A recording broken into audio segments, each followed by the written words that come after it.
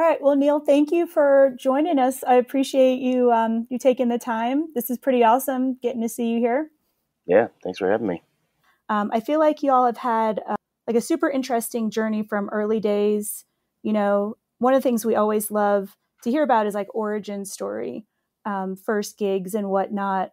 I think Kevin and I have heard a little bit about that, but do you remember? Is there anything that you might want to share? No, my my joining the band was pretty interesting. I had a lot of other bands. This is like 2009, when I was living in Boston, going to Berkeley.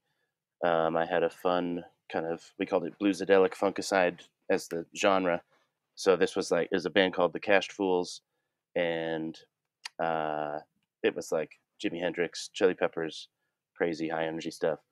And around that time, a bunch of things. I had been playing percussion for several groups, just random people that I met who had percussion and had interest in having some percussion be performed with them. So I was just kind of doing that. And then the other thing I was doing was it was like my landlord's brother had a party trolley company. And so I would set up to either for my own show or a friend's band's show, have the party trolley take everybody to the show and then back to another location for an after party or something like that. And so I'd asked Dopapod to do an after party for the Cash Fool show, um, with the party trolley thing and all of that. And Eli was like, "Yeah, I'm super down. Let's do it." And then as it neared, the party trolley thing didn't work out, and then they also had to leave to go play for the Heady Fest music festival in upstate New York.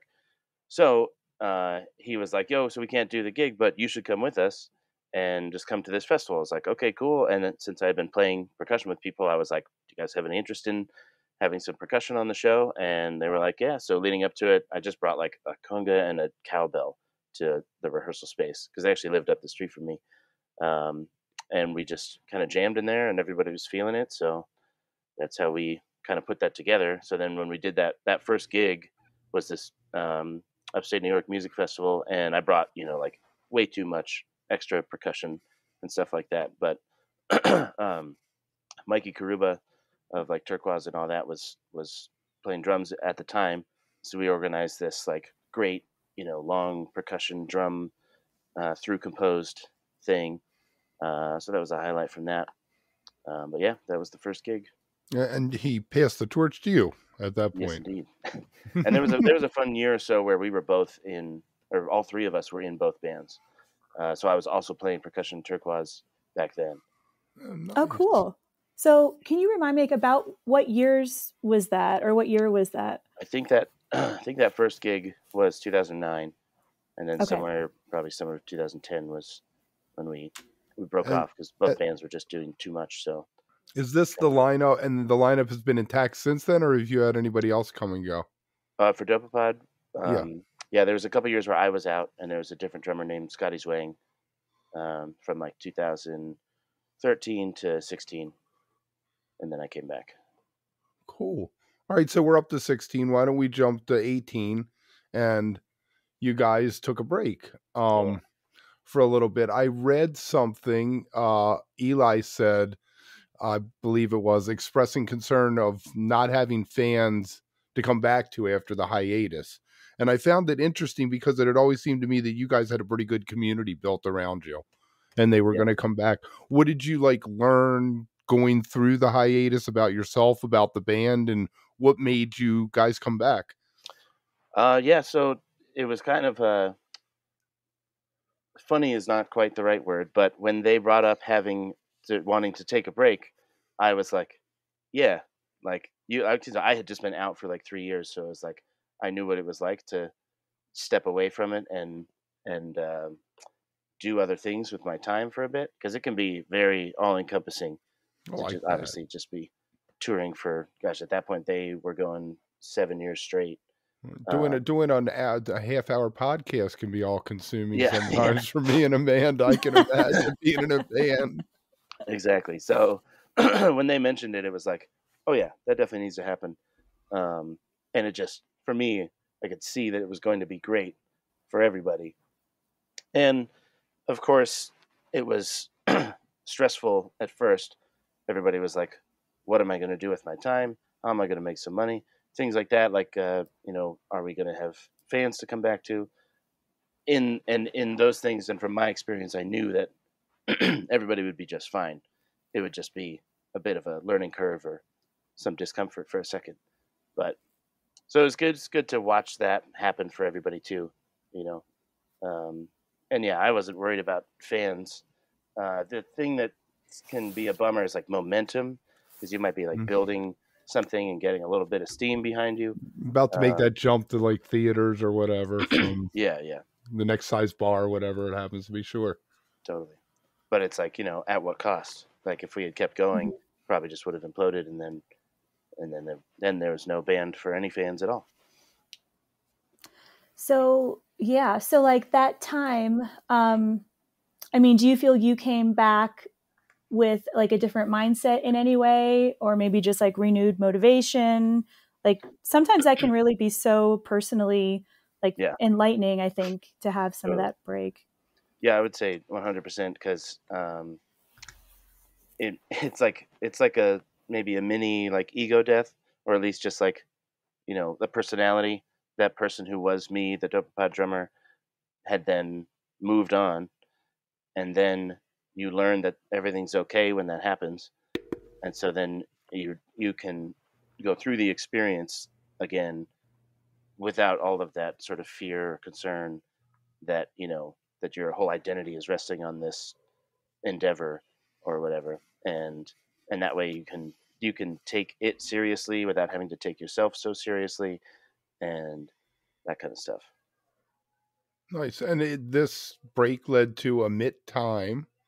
Hmm. You want to talk a little bit about how that happened? I guess it was all composed and written while you were apart, or was it something that you did when you got back together? Let's see. I'm happy to say I'm at the fun stage in this band's career where all the recording sessions blend together, and I forget which ones were what and when we did it. But yeah, we had we had worked on some stuff. Eli writes a lot, so he was just working a lot the whole time. Um, so he spent a good amount of time doing all that, and there were a couple songs I think on there that were pretty old, that were even might have been written during the time that I was gone. Um, so as it always is with an album, you're like, well, what tracks are we going to put on? We record too many. Definitely had, like, from the previous album, I think there was even two that from the recording session of the previous album, Mega Jam, that ended up on a mid time, which is fun to get it that way too, because then you're just like, all right, yeah, we're just putting it in, getting all this stuff Mm. down, and The then you the can kind of be really flexible about how to put the whole thing together, uh, to make it like a concise piece. Do you think in terms of LPs or CDs? CDs run 70 minutes, and I'm doing a best of 22 Mm. list, and a lot of these albums that came out this year are 30, 35 minutes, and I'm like, that's an album. That's like the perfect amount of music I want Yeah, at one time from a band, as opposed to a 70-minute CD, which it seems like there's a lot of filler a lot of yeah, times with that. yeah. It's weird. It's like I'm a huge fan of King Gizzard, and everything that they're doing is just like right up my alley.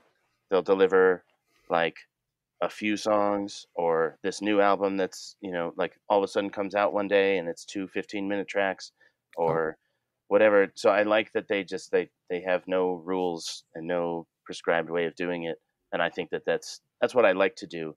um, we always, with this band, now that we've done a couple of vinyls, we do fall into that, like, limiting the time thing. But then of course this one was a double vinyl, so it's mhm. also pretty long, but it's not super long, but But it's you mean the most recent, the self-titled? yeah.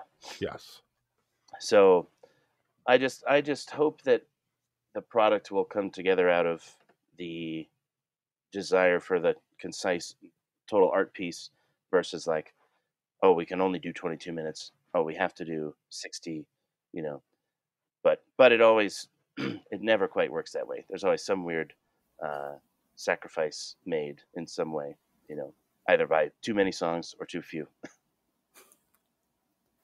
I guess there's no such thing as perfect balance with any of that.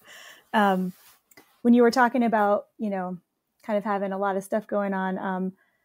Your all's tours are just insane to me. Like I think about just the dates that you all do.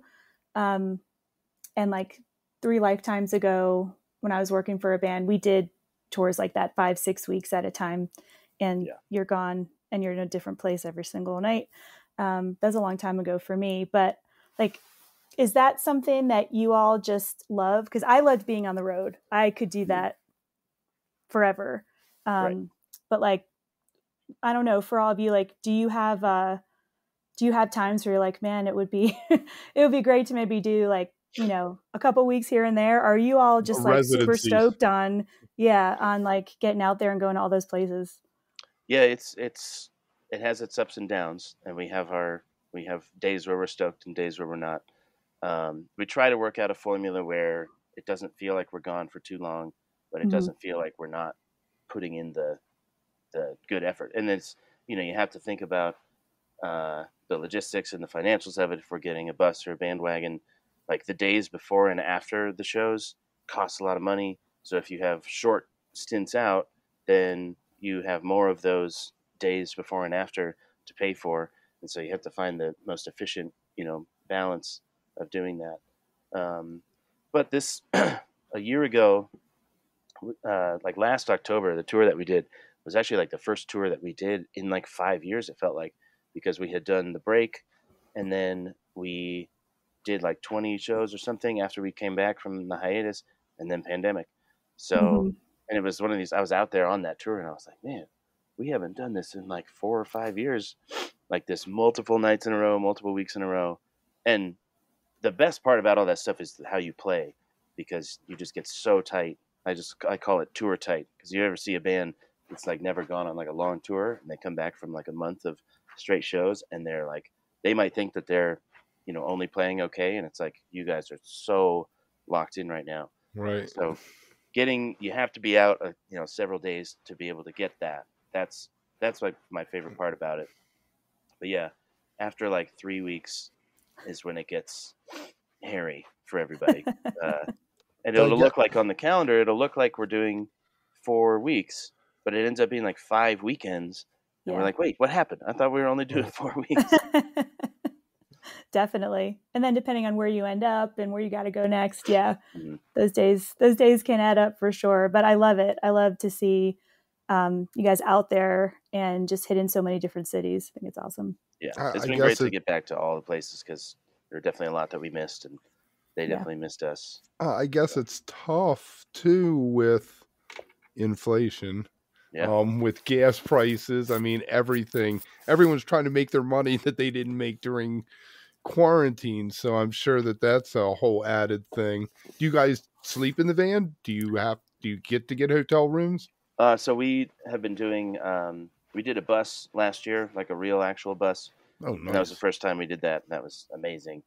And it also, like, before that, we had been kind of doing a very strict limit of like 3 weekends out in the van, because it's rough. Being in the van for so long is tough, because we're not young, fresh kids anymore. So, but now the bus, of course, the gas is insanely expensive, but there's a really cool company called Bandwagon, which has like a RV type bus. So it's like an RV, but it has bunks and like nice full-size fridge, so you can have those kind of amenities. Right. And so that way, we just sleep right there. Every once in a while we'll get a hotel, either for like so we have a shower room, or we have a couple of days off. And like, because the funny thing about the bandwagon is that the generator has to stay on the whole time. So it's just like always. So I had a guy after the Fish Merriweather shows. He said, "Can my kids stay at your house?" And I was like, "Sure." His kid's like 19. And he shows up and he's like, "I'm going to sleep in my van. Can I run an extension cord and plug in the generator?" I was like, "Dude, sleep in my house. What do you mean you're going to sleep in the van in front of my house?" It's like, I would prefer to not run a weird extension cord to a van. Right. Exactly. I'm not going to lie. Depending on where the hotel was, I used to prefer sleeping in the Railroad Earth van at times. There's just because I knew it. As disgusting as it was. Yeah. No, yeah. Chuck would always do that because he knows the game of checking into the hotel even just getting up to the room. All this is like minutes lost sleeping. And he's Right. just like, no, I'm just going to sleep in the van. And Totally. I will be go. dead asleep, and you guys will still be flicking around the TV trying to Yeah. fall asleep. Yeah. And you can't miss the next morning's call or lose the keys considerably to be if you're already there. So Yeah, totally. less stress. Yeah, I mean, I've heard so many horror stories about bands getting their vans jacked and things Yeah. like And that that. is the bonus of sleeping in the van is if something were to happen, you It's might be your able to guard, sort right? You that. have your Yeah. guard. So let me ask you, you played in DC not long ago, and you had a Yeah. special guest. Do you want to talk about how that happened? Are we talking about Ben Zell from P-Funk? No, I'm just Oh, kidding. We did. We had lots of great guests that night. And then the super random, very unplanned one was the great Billy Strings, who was playing, had, big sold out show right down the street, and then and came by. And it was pretty funny because we didn't know, if he was going to come. I think we had emailed him, but didn't hear back. Um, but we had all the some of the guys from the P-Funk band were playing in the opening band, so we had them sitting in, which was fun. Some of the Pigeons playing ping pong guys were there, so they sat in. And so when Gator from Pigeons was on drums, I was up walking around, and I looked at my phone, and in our group thread, our light guy had said like, "Hey, Billy's outside trying to get in," or like he can't get in, or something silly like that. That was like, what? Like, do you know who okay, I that's am? weird. Yeah. And then so I was like, okay, maybe he's gonna get over here. And then I sat down again, and this guy, the stage is very close to the people and everything. And this old guy was like, "Hey, man, Billy's outside." And I was like, "Well, get him the fuck in here." I don't know. Someone help him out. Yeah, let's do it. It's cool. I hear some bluegrass influences sometimes in some of what you do. I mean, obviously that isn't your forte, but do you Right. think it worked well? The best part about it is that he was, he's just clearly a great guitar player. And I've known some of his stuff in the past was like he does a lot of heavy metal things, which has been the funny joke about the rise of Billy is that like all of a sudden everybody likes bluegrass and all of a sudden everybody likes metal. And as a person that played in metal bands that didn't really get much like attention for that, is people would be like, "Oh, I don't like metal," and then they go watch Billy play metal song and they're like, "Woo, I love Iron Maiden." And it's It's true. so anyways, he came in and played, one of our rock songs, and it was just a great like guitar moment. Just Rob does a lot of very old timey, guitar stuff like that is in the Americana or the shredding like Django kind of stuff, which is so great. And we have a handful of songs that kind of have that influence, but we only sort of touch it in like that level of jam band. You're like, oh, we're a jam band and we can play some bluegrass, like, I'd say we maybe used to go into that like more often when it was like, just trying out vibes and material Sure, yeah. as you're growing. But It's fascinating to watch that with bands. I mean, the most obvious is Fish. They had Reverend Jeff Moser with them, and they learned the whole bluegrass thing, and they did all the jazz standards, and yeah, all of that was just them sucking it in so they could create their own thing. yeah, totally. So yeah, no, and then the moment with Billy was great. It was just some just classic two guitars playing a rock song. The funny Right. part was I kind of had to like I couldn't hear him very well. That was like our own little mix thing. So I was playing kind of like a little more reserved, but the attention of the crowd was what was insane. It's like people were just kind of standing there at our show and anything else, and Billy was on, and they were just like in our faces. It was crazy. Push it up against the stage. No, Yeah. where were you? At Pearl Street Warehouse? This was what was it called? Union Stage. Oh, Union Stage. Okay, right, Yeah, right. That's the Pearl Street's the little one, then Union Stage, and then yeah, next you'll be playing the anthem. Is what yeah. you're looking for. So I'm hoping. That's what you're hoping. You got something, Amanda? Yeah. You want to Well, run I'm into? just a little maybe switcheroo. So, Neal, I know the answer to this, but I always think it's important to chat about like other things you have going on too. So, side projects, other collaborations. I'd love for you to just chat a little bit about some of that because I know you always have different things happening. I do have lots of bands. Fun thing about being a drummer is you get to sort of support other people's musical vision, so you get to spread out. But yeah, I have another project called Photon with a good friend Jimmy Dunstan, who's a keyboard player. And then one of my longest music collaborators, Dan Africano on bass. He now is playing in Thievery Corporation, which is like a perfect gig for him. And then another band I have with Dan is called Elephant Wrecking Ball, and it features a trombone player as well. And it's like weird and jazzy and funky and Nice. I love the name. out to space, all that stuff. And I know Photon you all are repped through Color Red. We did Is that right? we did 2 albums over there. It's actually kind of right down the street from my house. And Nice. yeah, we've actually done an Elephant Wrecking Ball one there, and a few things. So it's cool to just have that resource down the street. Great We little find studio. these on Bandcamp. Is that where we find this stuff?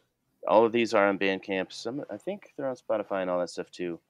I was just thinking of, I had another band with Chuck called Mom and Dad, which we haven't done stuff in a while. And I think that the album, it didn't renew on the main platforms, but it's still on Bandcamp.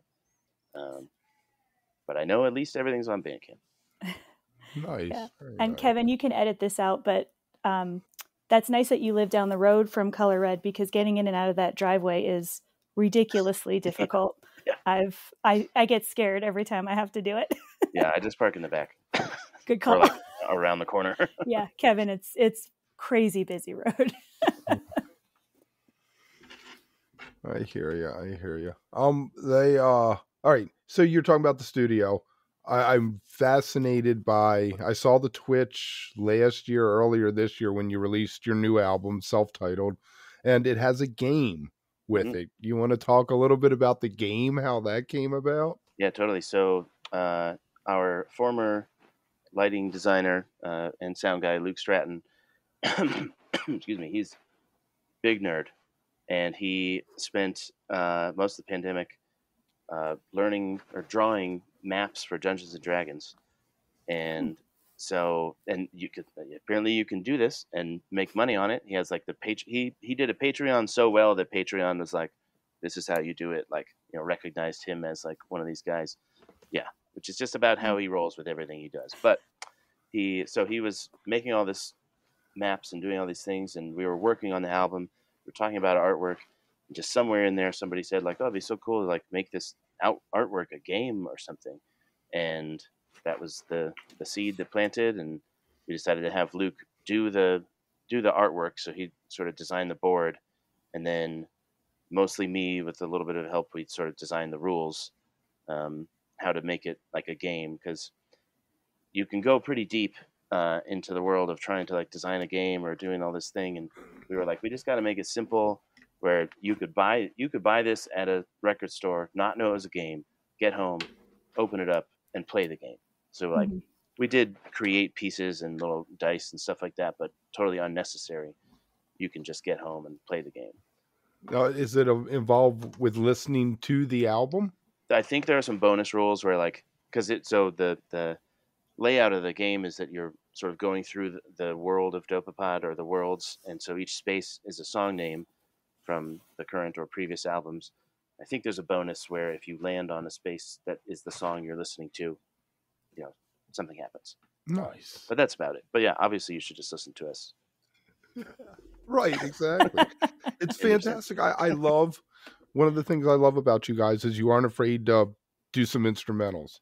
A lot of bands feel like every song has to have words, and you guys embrace not having to have words. Yeah. What was up with Toxic? It just popped in my head. Nice. You mean the Britney Spears? Yeah, the Britney Spears jam you did. Yeah. Yeah, I mean that song had always stood out to me as like one of the darker, more interesting Britney songs. And then one day Eli was just kind of like playing it on the synth, and that's something we do. That's one of my favorite ways that we do covers, is where we don't just play it as perfect to the song that it is. Our version sometimes can be like the vocal melodies on the synth or on guitar or something like that. As we started as instrumental, and it was definitely one of those things. A couple years in, somebody was like, "If you guys sang, like probably more girls will come and you sell some more tickets." And and I get that. It's somewhat true, but now we still make sure that we do some instrumental stuff, and we just had this last weekend Rob had to sit out of the show that we just played in Miami. And we had the great Tim Palmieri from Kung Fu and now in Lotus and everything play the Rob set had a with us. baby, right? Rob was expecting, yeah, so he just needed to, stick around. But and so the set list for that was definitely all instrumental, and it was fun to do like 75 minutes of all instrumental because we haven't done that in who knows how long, and it was great. It's just a good throwback old school set. When Stop Making Sense, when the inside of the original album, it had a book and it asked questions, and David Byrne answered them, and one of them was, why did the songs have lyrics? And his answer was, if you want people to pay attention to the music, you have to have the lyrics. There's definitely something to that. Yeah, I love the instrumental though. It's yeah. We definitely come from like the jazz and kind of funk background, which is totally instrumental. Those versions of that we were into. Even some of the progressive metal and punk rock stuff that I listened to, I would find a lot of stuff that didn't have vocals, and was always drawn to that. So yeah, totally. And I'm a girl. I love the instrumentals. I wonder, like, just in general with like as times change and crowds get younger. I stay the same age, but other people seem to get younger that are coming to shows. I mean, I hope that as time goes on, there's still that appetite for, longer kind of freeform stuff. But I definitely could see how that needs to be maybe consideration at some point. It was a thought at some point, and it probably did. It helped us in that way, like at the time. And I think that when we were first starting to do it, it was very, like, we were interested in it. We wanted to like tell some stories and do that kind of stuff, which is like, it should be for that, not to sell, specific tickets. And the funny thing too is like people are like, cool, you guys have vocals now, we love it. And it's like, we jam for an hour out of an hour and a half at least, and there's no vocals in there. So it's like, and very what's the one song is like Stop. That's like the whole vocal to it. Oh, we have a song called Nerds. Yeah. And the only words in that song are the words "no words." Right. I think that's the one you're thinking of. See, that's beautiful. Yeah. That's a beautiful thing. You mentioned you like metal and stuff. If we looked at your Spotify or your iPod, what would be on it right now? Man, let me look. Well, I did send my Guar opening theme track. I definitely appreciate that. Which is, and that one is actually almost an instrumental Guar song. There's sort of some lyrics in there, but it's a little weird. Okay, first one that comes up is Meshuggah. Meshuggah, Elvin Jones, Ichi-san, this really dope DJ, Black Sabbath, gosh, good stuff. My own bands. That's not my favorite. Thundercat. My own bands. How does this happen? Hey, anyways, you got to listen to yourself. As it should be. Yeah. My favorite thing about like the Spotify or any of the apps is the way that they will send you stuff that it thinks you might like. And then for better or worse, I just let that stuff roll and like probably don't ever save it, as much as I could benefit or whatever. But there's so much music in the world. I am certain we could all never have to listen to something twice. Right. Well, people laugh at me because I'm like, I don't ever listen to Fish shows again. If I watch the stream or I see them, I don't listen to the show again. And I'm like, because I'm never going to listen to everything I want to as it is. Why am I going to listen to something I heard? Seriously. Yeah. So much. And then you get going on like international stuff, and that's just the rest of your life. And it's awesome. But I totally agree. But I think it's good. Guana Funk from the 70s. You're like, yes, it's the greatest thing ever, But I think you all do a great job of helping to introduce people to, what do I call it? Jam band adjacent type sounds or genres. And I think that helps expand people's horizons, even if they just get curious about like, what is that? Where does that come from? Hopefully it gets people thinking and maybe exploring a little bit more, because it is easy to get stuck in your like immediate scene, know? And it's fun to surprise people with those influences too. Or like even myself, I will listen to some Metallica song or Pantera or something that I hadn't listened to and really listened to since like middle school or something, and then been like, oh, that's the drum fill that I play in this song. Like, oh, that's why I wrote that riff. All these little very exact things that you forget about, and they're just like deeply influenced. Versus like, oh, I was listening to this track, this Thundercat track the other day, and it inspired me to write this kind of thing. It's like the deep, forgotten ones. Right, you know what T.S. Eliot said? Good poets imitate, great poets steal. Damn right. I go by that. That's going to be on my grave. But we did a thing with some of the singles off of the last one where we made like a playlist of songs that sort of influenced that song. I thought that was really cool. I would like to hear that. The album's animated too on YouTube. You have the whole album animated. Yeah, I mean, that's fantastic. So much. I guess quarantine led to, hey, what's everything we can do with our music kind of thinking, huh? Yeah, we kind of got with some new management, and they had all these great ideas and that kind of stuff. So, and then they were able to take the artwork from the board game, turn it into the animations. So it's just this like totally cohesive thing. And it's also like when you release it, it makes like a splash, but it's over time when people will sort of realize, they're like, whoa, this animation artwork is the same as the board game. It's a board game. What is this thing? And it ties back to other albums and all this stuff. And that's when it like gets cool. Is it still available, or did you sell out of the pressing? I believe we have like one box left. Oh wow! Like we'll get a link. We'll get a link from you and put it when we talk about this. Maybe we can sell out the last few copies. So grab yourself one if you want it there. Oh yeah.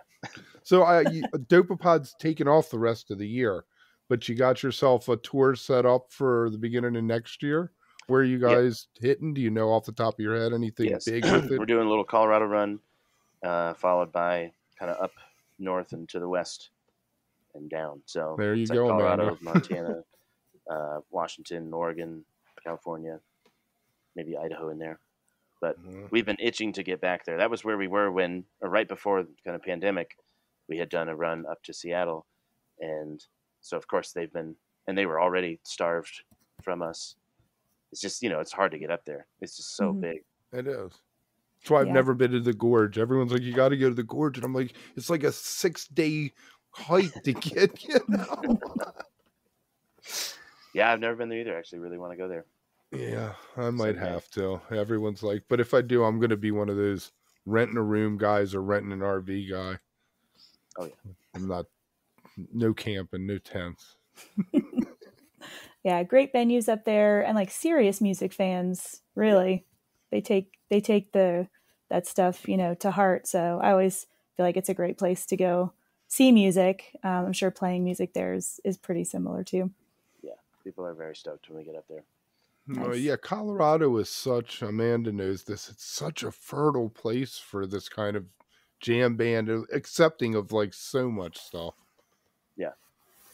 Yeah, and it's like a weird melting pot too. It's lots of jam and jazz and funk, and then some of those people were turned into a new hard rock metal band or whatever. That's been one of the fun things for Color Red, is like their original model was just like get some friends together and get in here and write a song and record it. And then some of those have turned into bands and other things. So it's really great. Oh yeah. Yeah. All the collectives and everything. It's pretty awesome. Very Sweet. Nice.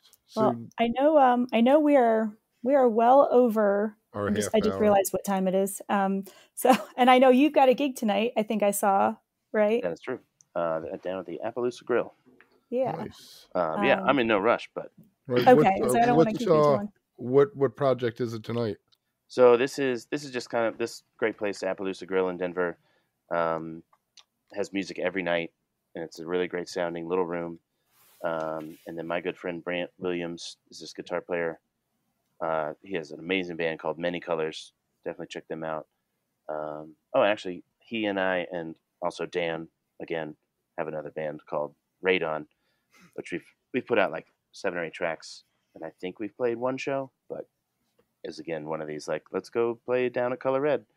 Are That's you how that started. radon because you're silent but deadly there? I mean, radon gas is something you can't smell, but it'll kill you.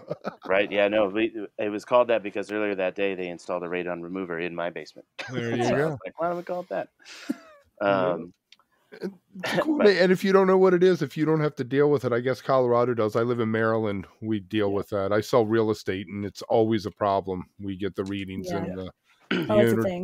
yeah, there's a doesn't want to lot. put it in for the buyer, and the buyer's like, "Screw you." No, they scare you with it out here. I was like, what? When I moved from the East Coast, I was I'm like, I gonna have no die. idea. Yeah, I don't want that. But yeah, so this one, like Brant plays there almost every Tuesday, and so he will just kind of put together whoever's around, and we mostly just improvise. And so tonight we have it's just me, Brant, and Josh from Sun Squabby, and this guy Barth, this keyboard player. It's just that they're all badass, musicians. So And do you guys? Where does the songbook come from? Stuff you guys uh, have written or covers or? Brant has a book of just like chord progressions that are maybe 3 or 4 chords, maybe has a B section or something, and we'll decide like a feel on the spot, and that'll Oh, be nice. kind of what we go around, or we'll Almost just start from improvised nothing. Yeah. instrumental. Oh, that's Hmm. beautiful. I wish I could drive over there now. Yeah. That's fantastic. No, really, we need more of that, but no commercial potential. You got to have somebody singing over top of it. Yeah. Yeah. Kev, you just need to come out here for a couple weeks. I do. I Mhm. think I That's need the to. thing. Maybe Yeah. next year I'll stay a week after Dick's or something.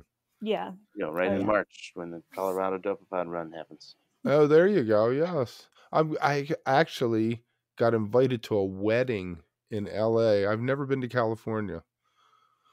Yeah, And man. I think they're getting married on 3/23/23 because I guess it's a Nice. palindrome. I bet you lots of people get married that day. I was going to say, that's not a mistake. Yeah. That doesn't just happen. Yeah, because it's a Tuesday. So, Oh, yes. No, you'll get some monogram stuff with that yeah, on it. definitely. It's one of the Wook Plus guys. So, Nice. yeah, T's getting married. Very nice. Well, I guess we'll wrap it up. And you got anything else you want to ask there, Amanda? Or? No, I mean, I just really appreciate this. This has been Yeah. Thank you great. So And much, yes. You're yeah, fantastic. You're a great interview. Oh, awesome. Sometimes Good it's to tough hear. to get stuff out of people. Hey, sometimes you guys are good interviewers. Sometimes that's not their. Sometimes Well, that's the thank you weak for side. that. Thank you for that. we All have right, a well, good great. time. I'm gonna pop this off and just hang out for a minute for us. Yeah.